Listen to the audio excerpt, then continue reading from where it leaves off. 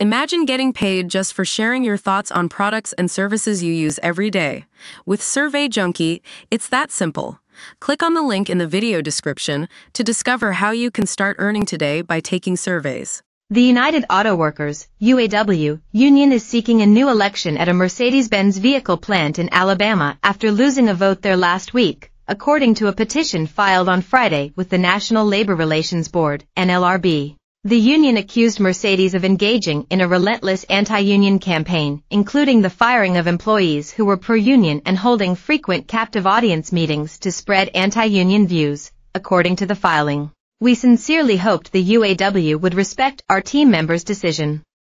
Throughout the election, we worked with the NLRB to adhere to its guidelines, and we will continue to do so as we work through this process, a Mercedes spokesperson said. The UAW lost when about 56% of the nearly 5,000 workers at the Vance, Alabama, plant and nearby battery factory voted against unionizing. The defeat just over a week ago came amid the UAW's ambitious union organizing campaign to recruit 150,000 non-union auto workers around the U.S., and after riding a historic win last month at a Volkswagen plant in Chattanooga, Tennessee, where the UAW won a landslide victory with 73% of workers voting to unionize.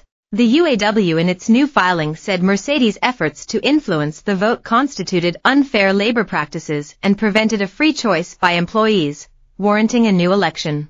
A spokesperson for the NLRB said a regional director will review the union's objection and could decide to call for a hearing in the coming weeks. The fight at Mercedes was much more contentious than at VW, where the company took a neutral stance, the union and labor experts said of U.S. union relations with the management of the two rival German vehicle brands. For example, Mercedes leaders frequently pointed to signs inside the plant urging employees to vote no, according to workers and photos reviewed by Reuters. Mercedes also replaced the chief executive of its U.S. business in the weeks leading up to the vote and encouraged employees to give him a chance, which some workers said added strength to the anti-union campaign. Southern states have for decades successfully fought off unionization drives in an attempt to keep down labor costs, a practice critics have called the Alabama discount.